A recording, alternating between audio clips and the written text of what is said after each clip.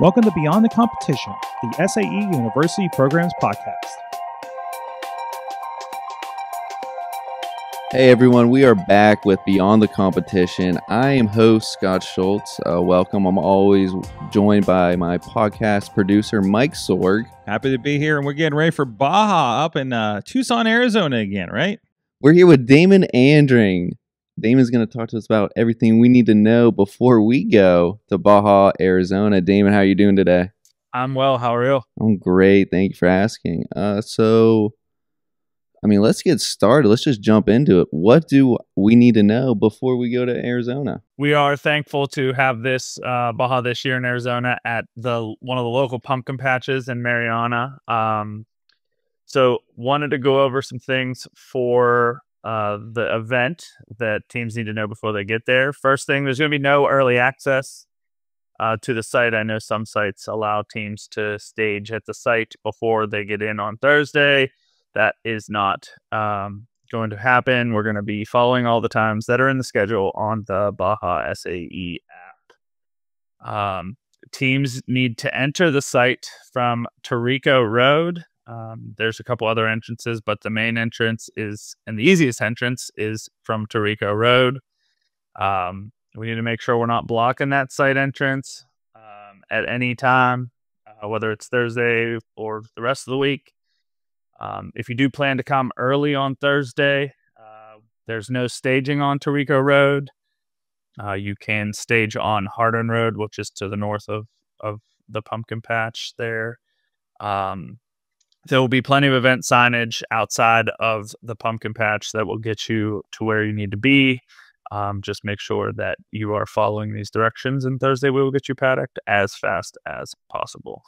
And then once you're on site, we are holding this at an active farm. The farm's not shutting down their operations, just in the couple of fields that we'll be using for Baja and a couple of the buildings.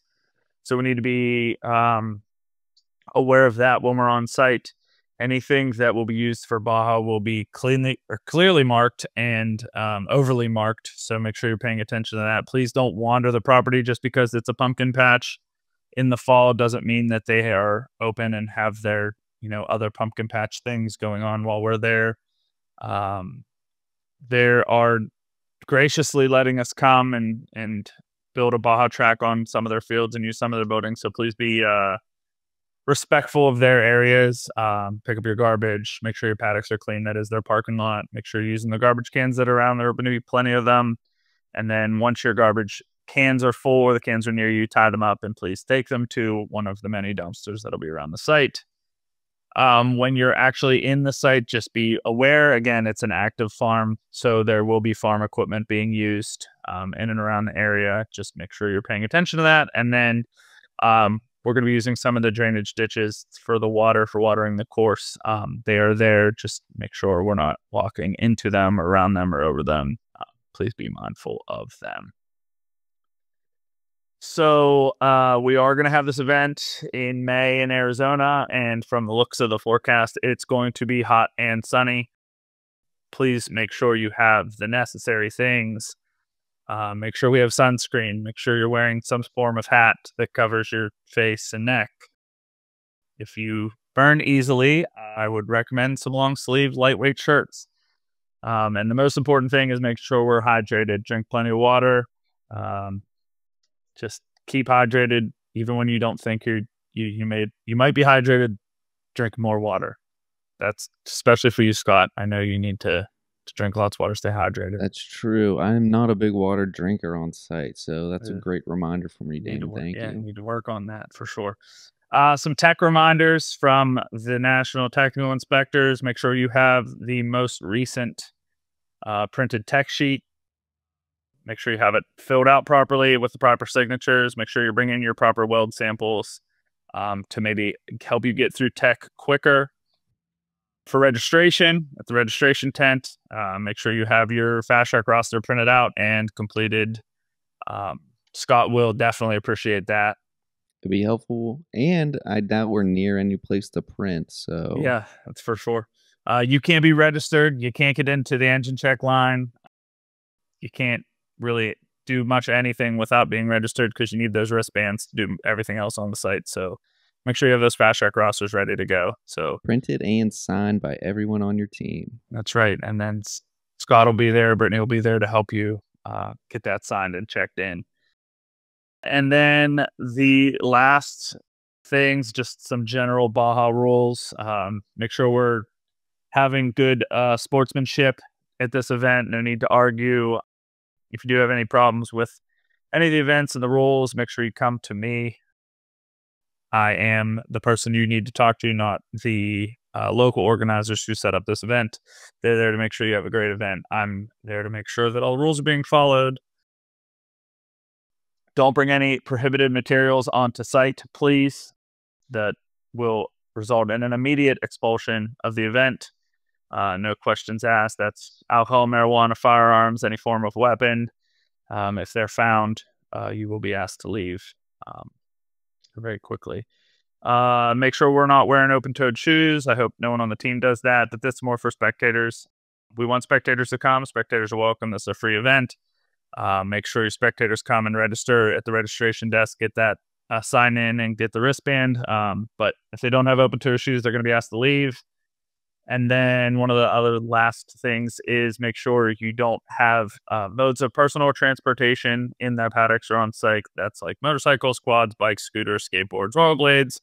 If it carries you as a person or is motor driven, you probably shouldn't have it on site. So please don't do that. Make sure you review the rules one last time before you show up on site to make sure you understand everything that is going to happen on site where it comes to static and dynamic events and general event happenings. And make sure you have the Baja SAE app.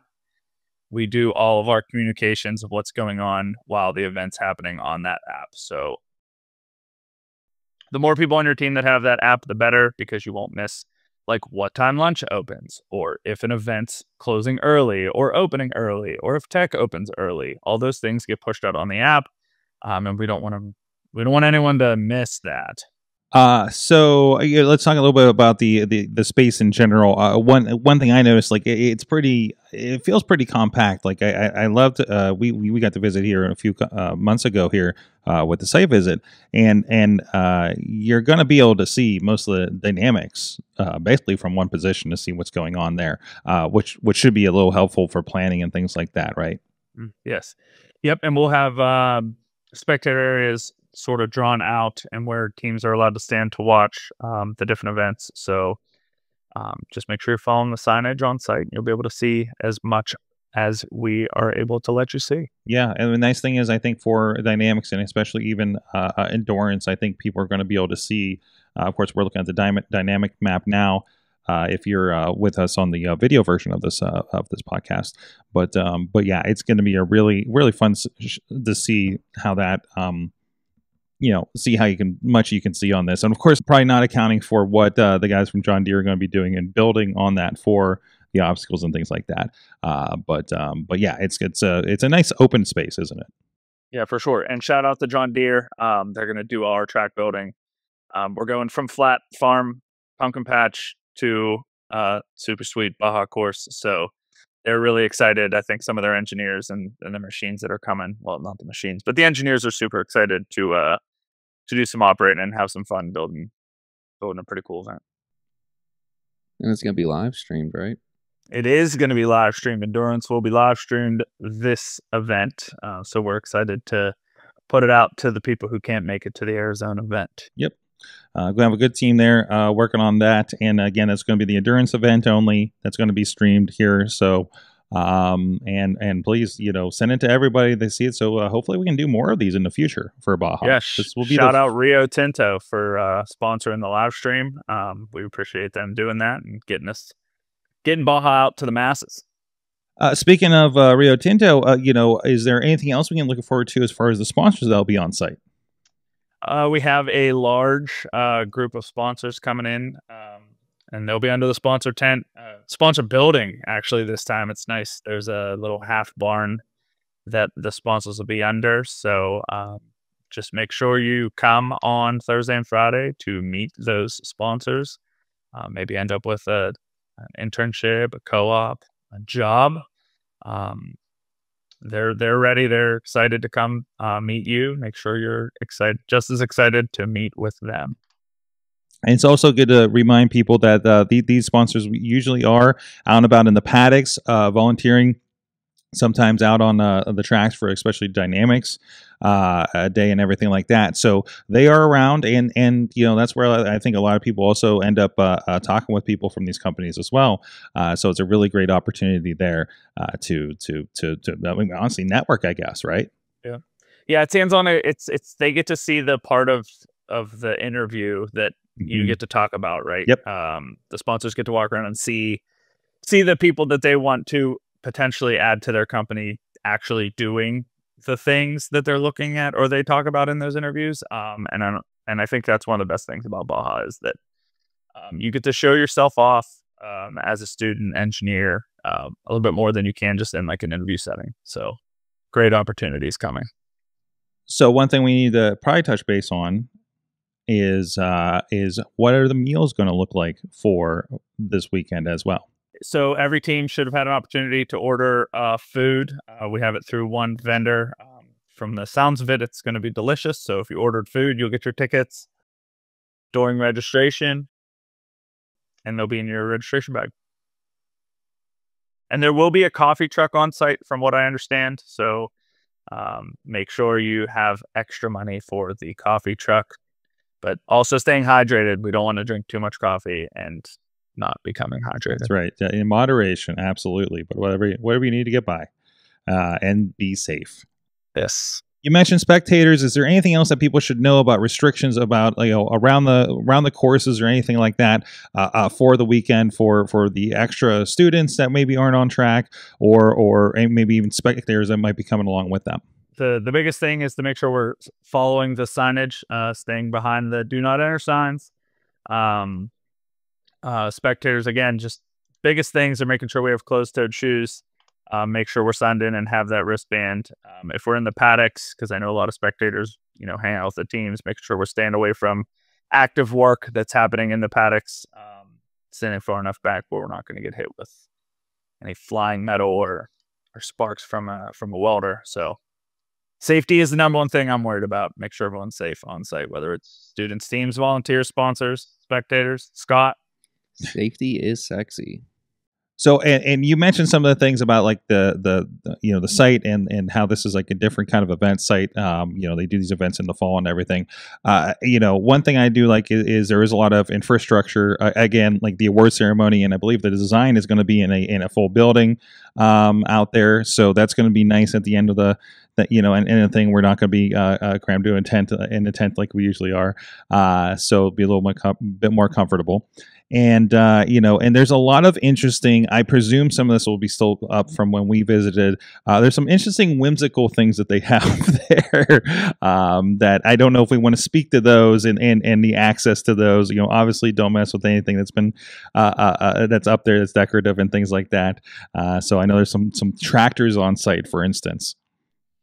Yeah, I haven't spoke with Josh Spivey, our lead organizer, on what things will be left at the pumpkin patch. I would, again, hope that all of our teams and spectators would respect the site. If you want to get pictures in front of some of the things, to commemorate that you just did a Baja at a pumpkin patch, I think we can arrange that. But we need to make sure that we're respecting the site and not ruining, what they have there for the future in the upcoming fall season that they're going to have. Yes, and to prepare you, there is a train. It will not be operating. Nope, we actually have to take up some of the track to move us from one side of the field to the other. So, and personally, I understand that they have to take it out probably for the protection of the track itself. But wouldn't that have been a great Baja obstacle there to be part of it? It would have, yes, but safety first. So I'm okay with them taking it out. Hey, Damon, is there any other opportunities or events that are going to be happening around this event this year? Yeah, so this year we're happy to introduce what we're calling an Empowering Women in Mobility panel. It'll be a discussion panel that happens Thursday evening from 6 to 7. This is a live in-person event, and it offers a unique opportunity for Baja students to engage with accomplished women in the engineering and mobility industry. These women were planning to inspire and empower the next generation of female engineers, just providing them a platform and a discussion, sharing examples, networking. So anyone that wants to come to that panel is more than welcome. Again, that's 6 to 7 on Thursday. So that'll be after the business presentation finals and the general rules meeting that we have on Thursday. And that'll be in the small barn, if you look at the map. Do we know who's on the panel? Yeah, so we have a couple representatives from some of our sponsors. I don't want to sort of give it away yet. We have a couple national tech inspectors who are Baja alums that are going to speak. And then our lead for the event is going to be the business presentation, the head of business presentation in our Oregon section. So good group of women joining us to have these discussions. We're looking forward to doing this and doing it across the series at all 3 events this year. And I believe there was a version of this talk that was held at Formula last year that is up on the YouTube channel at SAE University Programs as well. So you can get a little preview of that in that context. And it was a great chat. And looking forward to seeing that for the Baja crew to attend as well. So excellent. Well, Damon, looking forward to this. Really excited for it. You know, it was great to see the site in advance here. And I think the students are going to be really excited for a different kind of environment for Baja, honestly, and see what they can kind of build out of it. So I'm really looking forward to that and seeing everybody out there as well. I think it's going to be a nice event. I think it's, and of course, we know the Arizona crew, Josh and them do a tremendous job. But this is like the technically 5th year he's organized things, you know, barring the, you know, adding in the helping with California and the COVID event that didn't happen. So he's a fast expert in putting these Baja events together out there, isn't he? Yes, he is. He knows his stuff inside and out, and he's looking forward to doing this at the pumpkin patch and seeing what he can provide to the students. Awesome. It's going to be a great kickoff for the season here. So looking forward to seeing everybody out in Tucson, Arizona for this coming up here. And again, as always, if anybody has any questions about anything going into the event, where do they contact you guys, Scott?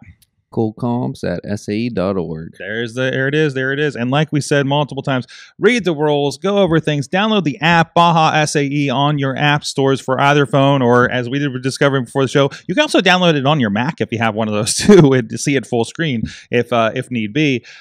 So remember those fast track rosters. Remember the fast track rosters printed, as well. Signed by everybody on the team. We're going to be reminding you here. I'm sure we're going to remind you on CDS Action News as well. So go check that out. Also on the YouTube channel for SAE University Programs. Like and subscribe.